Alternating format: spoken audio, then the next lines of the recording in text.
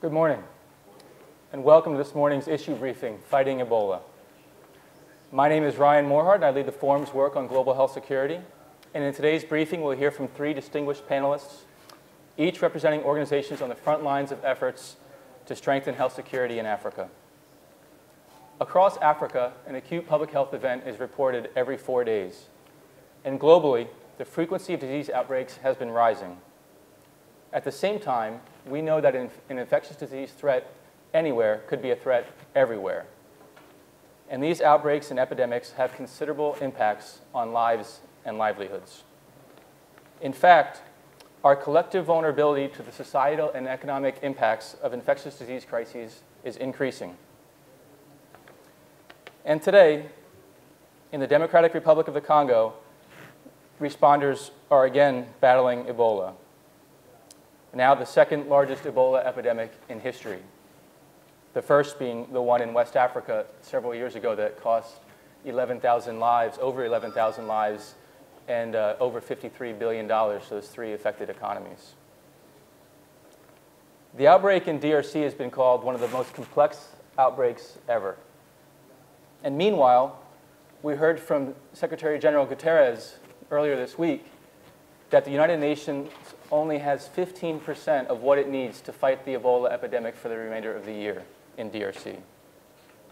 To tell us more about the situation in DRC, as well as overall efforts to protect lives and livelihoods in Africa from infectious disease threats, it is a privilege to welcome our three panelists. Brian Chirombo, acting representative here in South Africa for WHO. Neema Kaseje, from the Médecins Sans Frontières, or Doctors Without Borders, and Dr. Nkengasong, Director from Africa Centers for Disease Control and Prevention. We'll hear from each of our panelists, and then, in our remaining time, we'll take questions here from the floor. To get us started, Brian, could you provide some insight into the ongoing response and what are our priorities now, but also going forward? Thank you very much for this opportunity. The outbreak in the DRC, as you have given the background, is actually the 10th in the DRC itself. DRC has had outbreaks of Ebola since 1972, and largely they've been able to control them because they've largely been in the outlying areas, not in the big cities. The current outbreak started in August 2018, and it has, up to date, we have just over 3,000 people who have been confirmed or who have had Ebola, both confirmed and probable cases. And we have just gone over 2,000 deaths. So it has been quite a massive outbreak. There have been almost 200,000 people who have been contact traced.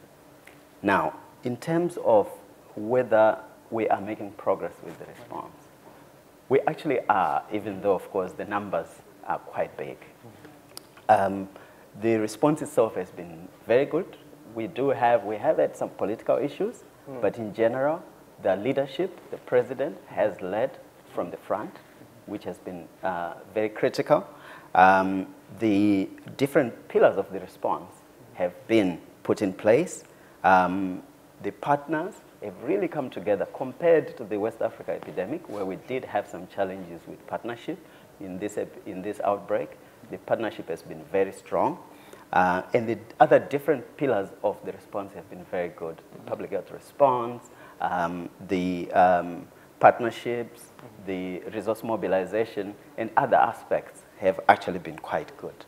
So we are making good progress in terms of moving forward. Some of the aspects that have come in place is vaccination, which is helping.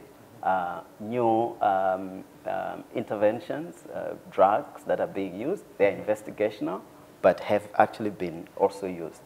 There's been very good cross-border collaboration, which has been critical.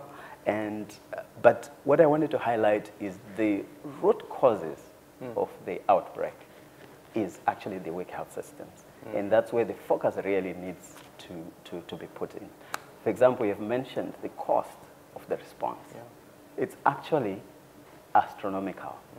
And if you give, for example, the World Health Organization in its response, almost 80% of our resources have actually gone to the response for the country over the last 2 years instead of strengthening health systems. So, but what do I mean by is the health systems? Now, when we look at the DRC is number 176 out of 189 countries in terms of the Human Development Index. The coverage of immunization is only 35%, so which shows that the systems are extremely weak. There are frequent outbreaks of measles and other diseases. And I think I've highlighted the cost of it, and I think you have also highlighted that. So I think 3 messages that I would like to emphasize are, 1, unless we invest in the health systems, we are always going to be chasing out of these outbreaks. We really have to address the capacities of countries in terms of international health regulations, as defined by the international health regulations. Secondly, diseases don't apply for borders, for visas across borders. So the cross-border interaction needs to really take place, and that's what will strengthen the response. And finally, the whole international community, private, public, and all partners, civil society, have to really hold hands together. And it is good that in this response that is happening, but that's critical for us to be able to address the outbreak. Thank you, Brian. Thank you, Brian. John, let's turn to you, John. We've just heard from Brian some of the progress and priorities moving forward. Sitting at Africa CDC, what are you seeing there in DRC, but also as you look forward? Thank you, Ryan, for including me as part of the Africa Centers for Disease Control and Prevention on this panel.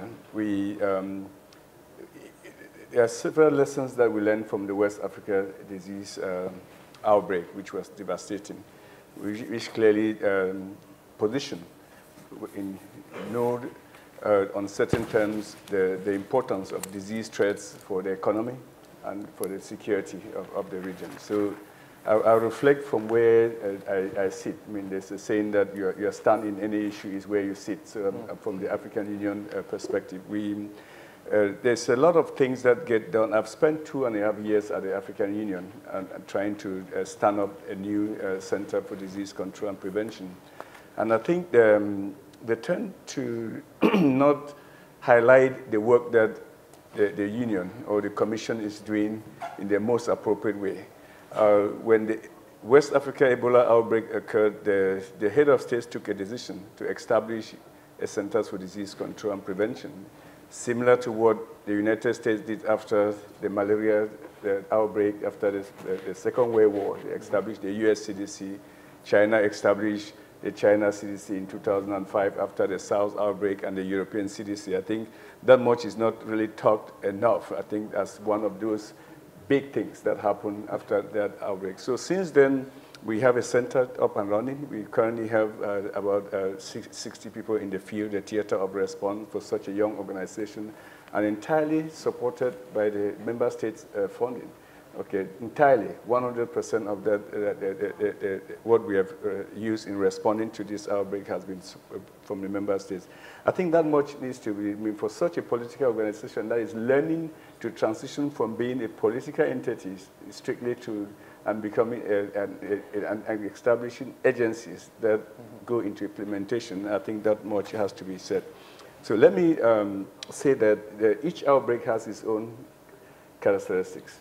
We thought we knew everything about the West Africa outbreak, and that next time it occurred, we take the formulas, apply it in DRC, and then we will get it over. After all, we know the 5 things that you can do without even vaccines or treatment to control Ebola. We know them very well: contact tracing, test the people, do community engagement, and psychological support.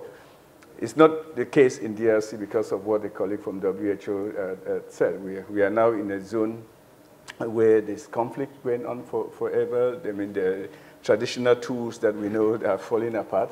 There's community distrust, so that has pushed our ability to respond outward. I mean, and it's draining resources considerably into the theater of response.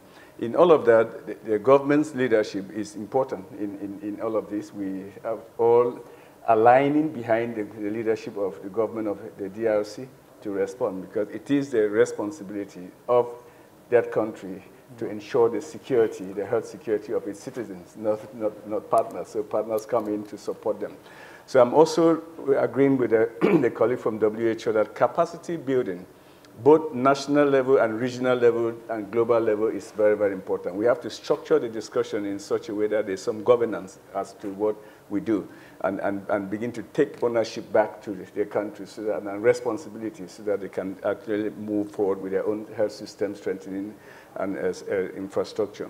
Let me just give you share one reflection. During the 9th outbreak, we wrote a commentary in the Lancet where we said, we've learned all these lessons from West Africa and the 9th outbreak, but the most important lesson is that we should have DRC, support DRCs to establish its National Public Health Institute that can conduct surveillance all the time and pick these things early before they happen. Well, we're not given the chance to even finish that commentary, then the 10th outbreak occurred. So that commentary became irrelevant because we were all again into a response mode. If DRC had their own National Public Health Institute that conducted community surveillance, event-based surveillance, we would have picked up this outbreak very early on, because if you trace the timing of this outbreak, when we were in Bandaka, in the western part of DRC, this outbreak was already going on. But because we had no systems in place there, we didn't know. Okay, nobody knew that outbreak. And if you recall, the outbreak, the 9th outbreak was declared over like a week early, and then a week later, this outbreak was on it. And it was not in the war zone at that time. It migrated into the war zone. So I'm totally in agreement with our WHO colleague that supporting the country to establish a functional national response unit, or a public health institute, like what China did, what the Europeans did, what the United States did, is fundamental in that. It would have costed us half or even 1/10 of what we are currently putting into the theater of response there. So at the African Union, that is the position we are taking.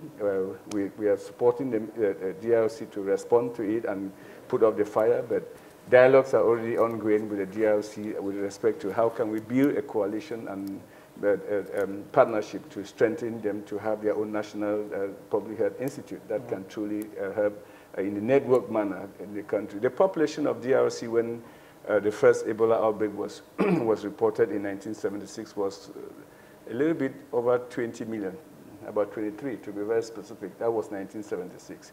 Today we are dealing in a country that has a population of about 90 million people. It means the same mass area. I mean, almost quadruple the number of people living there. They are encroaching into different areas for their protein needs, disrupting the ecology in a way that, I mean, is unprecedented. And besides the weak systems, we have to pay attention to the re-emergence of these diseases. The Ebola strains we are dealing with in this current outbreak are new transmissions from zoonotic transmissions from the reservoir. Okay, there are 2 new subtypes, not even genotypes, subtypes that have been introduced into the population. So again, that suggests that we need a more holistic approach to this and work with the government of DRC and put them at the forefront of this response. Thank you, John. And John, one of the things you mentioned was applying formulas.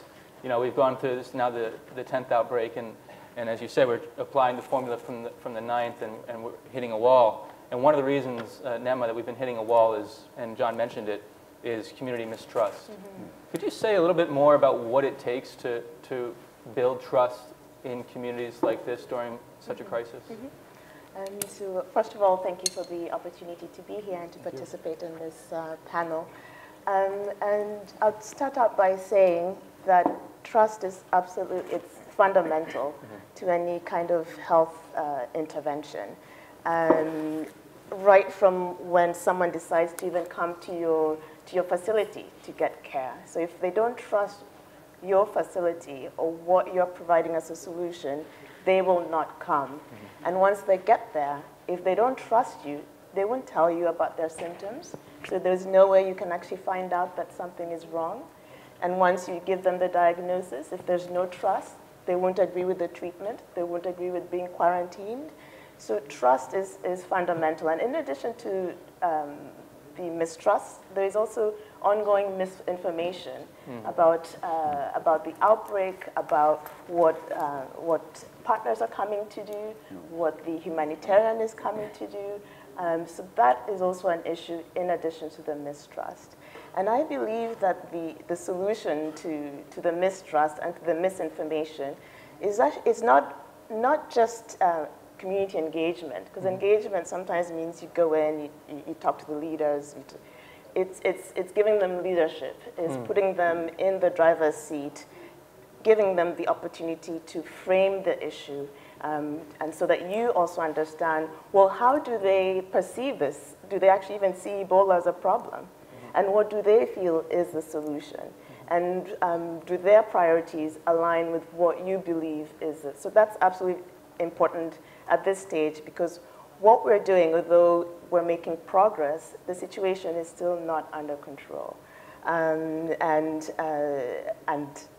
the only way, I think, is to not only engage with the communities, but put them in the leadership role so that they're framing and developing the solutions together with all the partners and the government. And I think that will be the only way forward. The other thing I'd like to highlight, in addition to what my co-panelists have discussed, is the fact that women and children are more affected by this outbreak than others. So 70% of the deaths, of the cases, are in women and in children. And women, because they're the caretakers, they're the one, when someone is sick in the home, it's the woman who will take care of that person. So they're more exposed to it, and there are more cases in women. So that's something that we need to be aware of, and we should be inclusive of women. So women should also be in the room, at the table, framing the issue and coming up with solutions for this outbreak. Thank you, Neema. You know, on the point on women and children, I think it's also the case, and the panelists can agree, I hope, that not only are women and children more affected by the current epidemic, but actually because of a lack of capacity, that one of the first areas of a health system that money is pulled from to support the crisis in the response is from maternal and child health. Yes. And so this is a challenge that is, you know, has cascading consequence in addition to sort of being devastating in its own right. We'd like to turn to the floor now. Thank you to our panelists for those interventions. We'd like to turn to the floor to take some questions. If there are any, we can take them in rounds. And then if there are none, I have a couple more of my own myself. So are there questions from the floor? It would be great if there were. So please, we have a microphone coming your way. Thanks. Could you say more about the cross-border effort? So, for example, between DRC and Rwanda, is that done on a bilateral basis, or is that brokered by the AU, or how are those mechanisms affected? Sure. And sir, could you introduce yourself, would you mind? I'm sorry, Andrew Jones at Linklaters in London. Sure, great. And are there others? Again, I would like to take them in rounds if we could. Sure, please, ma'am. Hi.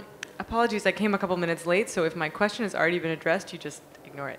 I guess I was wondering, all the recent news about vaccines that seem to be working and treatment that seems to be working, I guess my cynical view had expected that it would take longer for the global pharmaceutical industry to actually come up with solutions for Ebola, since there often can be a bias against diseases in places like Africa. And so I'm curious what you all think drove the response from the medical industry to actually work on treatments and vaccines, and if you think that has gone well, and what we could learn from it. Thank you. Could you introduce yourself too as well? Oh, I'm sorry, Katie Hill with Liquid Telecom. Sure, thank you. And we could take one more before we turn to the panelists, if there's another one. Otherwise, great. So to the panelists here, we have a question on cross-border and cooperation at the border, and a question on the role of the vaccine that we're seeing in the current response, and maybe what it has taken to get there, and what's next. Defer. So maybe I could respond first to the cross-border, and then the others could add. So it's actually all the above. Basically, there has been cross-border work that's happening between the countries themselves, bilaterally. So is I think I didn't mention, so the DRC is right in the middle of 9 countries. So that's one of the challenges. Secondly, the borders are extremely porous. And there are 4 particular countries where this is worse, and there are another 5 where it's not as bad, but it's still a problem. So the cross-border work has been very critical. It's bilateral. But in addition to that, and I think John may talk about the AU, but in addition to that, the World Health Organization has also worked with the East African community and the West African community to actually do some simulations and assist the communities themselves to begin to address some of the cross-border issues. So basically, it's actually at both levels because it's critical. And part of the big problem is between each country, there's so much movement between them each day, actually. So I think I'll hand it No, absolutely. Let me just pick out on that. I think there's been a concerted effort, I think first of all by WHO. In Goma, they had a meeting, I think last month, where at a technical level, brought those, I'll call them frontline states together and to discuss technical collaboration. But together with WHO and the African Union Commission and Africa CDC, we will be convening a meeting, a ministerial level meeting on the 21st of October in Goma, where you bring in all countries and DRC together to agree on a framework of coordination. I think that meeting invitations are being sent out together with the Commissioner of Social Affairs and Dr. Moeti discussed in Yokohama when we were there last week, and that is going to, be addressing that issue that we thought that bringing everybody together so that we have a framework of understanding on how to do this will be very, very important. I think it will be the first of its kind that, all countries, not just the frontline countries, are coming together to agree on a way to share information, share data, and address cross-border issues. I think one of the things that which speaks to the importance of the question you just raised is the collaboration between DRC and Uganda. Yeah. When the case that was detected in Uganda in Kaseje happened, it was because of the good information sharing, not necessarily data, and that trust that existed. When I went to Uganda, was there not almost on the same day that Dr. Moeti was there. We were in the EOC with the Minister of Health, and she said, this is really a good example that should be highlighted, where immediately that family got into a bus and was driving to Uganda. She was called up, and they put everything in check and track. Because our system, even though we may have the best surveillance systems in place, and it's only as good as the information that you get. So that particular piece of just trust and sharing that information avoided a disaster that could have possibly happened in Uganda, despite the extensive preparations that Uganda had put in place. So imagine if they didn't go through Kaseje, went through an uncontrolled border into maybe Kinshasa, it would be a disaster. So that is so important that they need to coordinate efforts, build a trust among member states and share information and data. It's another area where trust is coming up. We've talked about, Neema was talking about trust in the response, but now we're talking about trust across borders in sort of mutual capacities, whether it's for information sharing or just in the health system itself to support a response. And we have seen that in Uganda twice now. Yes. Any comments on the question here we have on the role of the vaccine? What it has meant that a vaccine is there, and implications of the vaccine? Yeah, let me take on that. I think we have better tools in the 10th outbreak than we had in the 9th outbreak and than we had in the West Africa outbreak collectively. In West Africa outbreak was not controlled because of vaccines or treatment. The vaccines came, if you recall, towards the end of it. It was controlled because of the traditional tools that we know in dealing with Ebola. I think that is very, very clear. Now we have even better tools. The challenge we have now is the application of those tools. And the Ebola situation we all know is it all centers around finding the individual and the contacts and making early, especially for the treatment, as we just read a few weeks ago. Find it early, treat them with those monoclonal antibodies. You have a 90% chance of success. But I think the key word is finding them. The vaccines will only work if you find the contacts and then you vaccinate them. Now, with the issues that we just raised about community cooperation, I don't want to use the word resistance, but cooperation, it becomes a problematic. But somehow I'll still say that thanks to the vaccine that has been used, we truly don't know where we would have been with this outbreak if we didn't have the vaccines. I mean, it would have been probably, my estimate, non-informed by science, is that if we didn't have a vaccine, yeah, this outbreak would have been completely out of control. So I think we really, and if you plot every morning at 9:30, I coordinate the Emergency Operations Center from Addis Ababa. I connect with Goma, Benin, Kinshasa, then the places South Sudan, Uganda, places that I have people stationed in. And you clearly see that the week that you have violence, the new cases go up. And the week that you settle in and there's calm there, the cases go down. So I I agree with Brian that the response is good. We're doing all we can do, but without stopping the violence, the medical interventions will take us a while to get to reap the benefits. Maybe I could add that I think, again, coming back, it's the holistic response that's going to be critical. So definitely vaccines have had a big impact in the new drugs. But I think, as John has said, you still have to find the people. Even when you vaccinate, the most effective way is what we call ring vaccination. So you actually have to find somebody who is the case, and then you vaccinate those around. So it's still critical that the system is working. So, and I think you gave the example of Uganda. Obviously, the cross-border interaction was critical, but also the response in Uganda I think it took about 2 weeks from the time of the death of the pastor, the crossing of the family to go to the funeral, coming back, and then the cases, and then investigating them. Within 2 weeks, the response was in full gear, and they were able to ensure that they actually address all the issues, the contact tracing, etc. So for me, the critical thing still is that response. The systems have to be in place. And these additions will obviously make it much easier if you've got vaccines, and the new investigational drugs would also assist. And just to build on that, we won't find the cases unless there is trust, unless the community believes in what we're doing, believes in our interventions.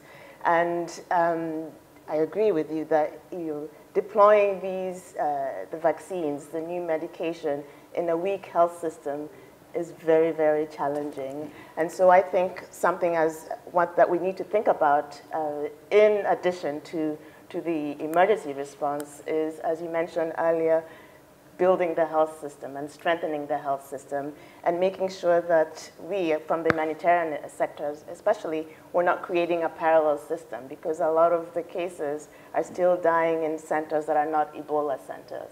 Right. And so we need to make sure that whatever response is ongoing is integrated within the health system that is there, and it's used as an opportunity to strengthen the health system. Yeah. That's right. Maybe I could just add one example of the system, which unfortunately I couldn't show the pictures. Yes. But in Uganda, when this happened, you could show actually the dashboards that we have helped them to develop. And one of the aspects, for example, was just looking at each facility. Are the frontline workers clear about what Ebola is and how to respond?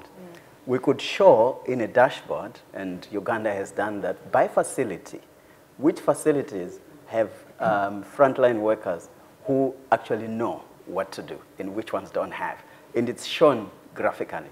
It's then very easy to know where the gaps are and actually address them. So the whole issue of the health system is so key. It's key. And regardless of what else we throw in, if the system is not working, it's going to be very expensive, and we may still not make as much progress. And it won't be sustainable over time. Exactly. So if we're working within what's in place, we're reinforcing it, and we're ensuring sustainability over time. Thank you, panelists. We're at the end of our time today. So thank you to each of you for providing remarks and for continuing your work to strengthen health security in Africa. And thank you to our guests here. And enjoy the rest of our forum on Africa. Thank you.